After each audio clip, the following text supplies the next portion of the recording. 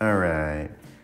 So in order to do decals, you need a couple of things, right? So you need a cup of water, you need a decal, oddly enough, and you need some setting and fixing solution. In this case, I'm going to be using Microset and Microsol, but if that's not what you have, there's also Decal Medium and Decal Fix from Vallejo and some other companies. For many people, they kind of consider Microset and Sol to be the gold standard, but that doesn't mean you have to use them. I also like them because they're not expensive, and unless you just decal a lot, those bottles are going to last you a really long time. So this decal I made myself on printer using decal paper, and then you put some sealant on it. And so normally you want to try to cut the decal as close as possible to whatever the picture is. Like in this 5, you would just cut straight around it. But in this case, I wanted a white circle to be around the 5, and I used white decal paper. So by cutting it in a circle, I will get a circle around the 5 that's white, and it takes care of exactly what I need. And so to start, you put the decal in the paper, and you let it sit, and sit, and sit. All right. So decal solutions are made up of a setting solution and a softening solution. I'm going to start with the Microset. If you're using something like Vallejo, then they would be the one called Decal Medium. I'm using just a regular old brush, and the model has been varnished already, and you go over it, make sure it's nice and wet, and then you wait. You wait, and you wait. So when you think that it's ready, go ahead and, now sometimes it'll slip off while it's still in the water, but in this case it didn't, so you can just kind of pull on it just a little bit, very gently, and it should slide right off. If it doesn't, you can put it back in the water and just wait. So you start off, you want to put it right into wherever you want it to ultimately be, right? Try to get it as close as possible to where the final location is going to be. Now you can see, I think it's a little high, so I'm going to wet my brush, wet the whole area again with Microset, and then sometimes you can just jimmy it over with your finger a little bit. In this case, it doesn't want to go. So I'm going to use my brush to get underneath it and actually just kind of get it over to where I want it to be.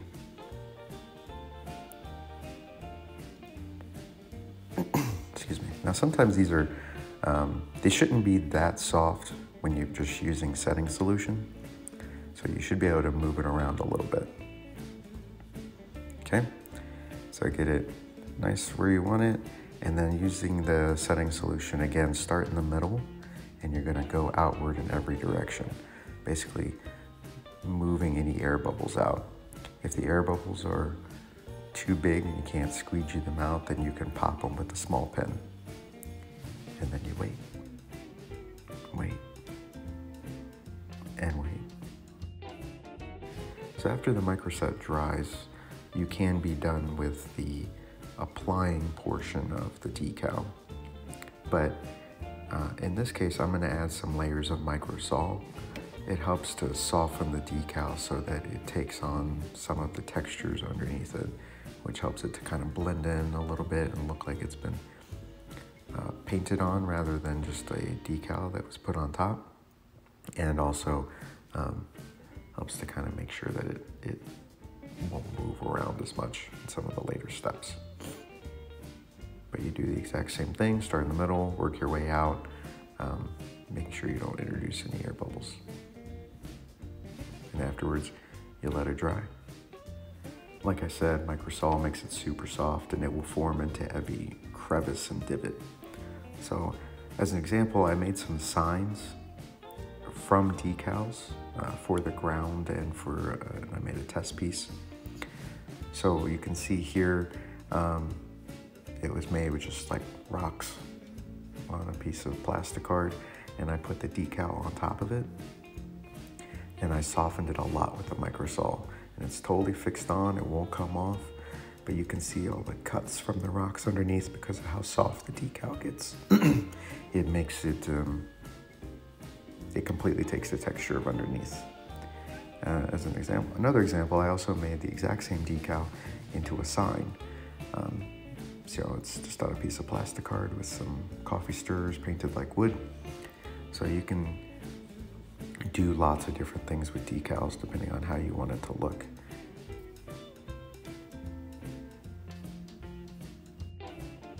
All right, and so just to make sure that the decal is completely good and softened, I'm going to apply a few layers here. Now you can use expeditious drying methods if you like for microset or saw, like a hair dryer or something like that. But you need to know that once you put microsol on a decal, it needs to be where it's going to be. Like I said, it gets so soft that it will rip if you try to move it. Like I said, I'm going to put a couple layers of microsol here, letting them dry between, and then we'll be done with the application portion. Okay, so that's dry. Now just because the decal is on there doesn't mean that it's at the end, right? It can still look like a decal that was just placed onto your model. So you can use more and more microsol to try to blend it in. But one thing that helps blend is actually varnish. So you put on some different layers of varnish and it helps blend it in. And it also helps to lock the decal onto the model so that it doesn't peel off later, right? You don't want to be doing something and see it peeling off. Now to also help blend it in, you can use the decal like a stencil, or almost like a stencil. So if you see the flames here at the bottom of the Mini, the SentryBot was intended to look like a hot rod car, like an old style one. And I got these white decal flames and I put them on and they were just white. And then I painted the colors of the flames onto the decals. So that way you can't actually see the decal on it. It just looks like flames, and it provided a good, way to make it look correct. All right, I'm gonna airbrush the varnish. I'm gonna start with gloss since it's nice and hard. And I provide a good covering. And you can see it's pretty done. It's pretty much done because of how small the area is. I'm actually gonna go ahead and varnish some more of the model so I don't waste it. And actually I wanted the model to have a gloss finish at the end. Once I start airbrushing, I just can't stop. So.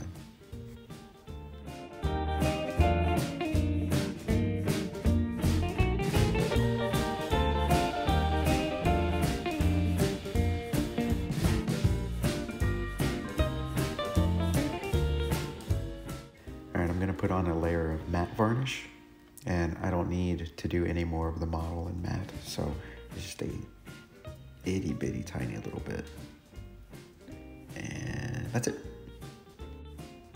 Once the varnish is dry, I can apply some paint to it and not worry about the decal.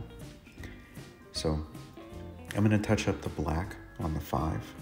Since I made the decal on my printer, you're sometimes at the mercy of your printer, and it has some spots that aren't quite as black as I wanted. And for this, you want a paint that's very fluid. So I'm going to be using Vallejo Game Air Black. I could go with an ink or put a regular black on like a wet palette, but I don't want it to run, just to flow really well.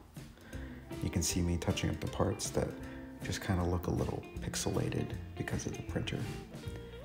And since it's varnished, if I make a mistake, I can go back and fix it.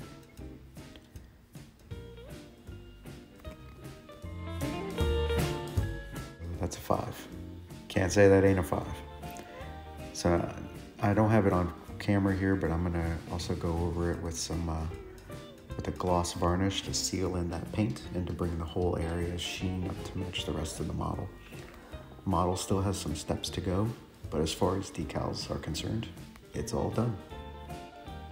So if you like this, please go ahead and give this video a like, maybe leave a comment.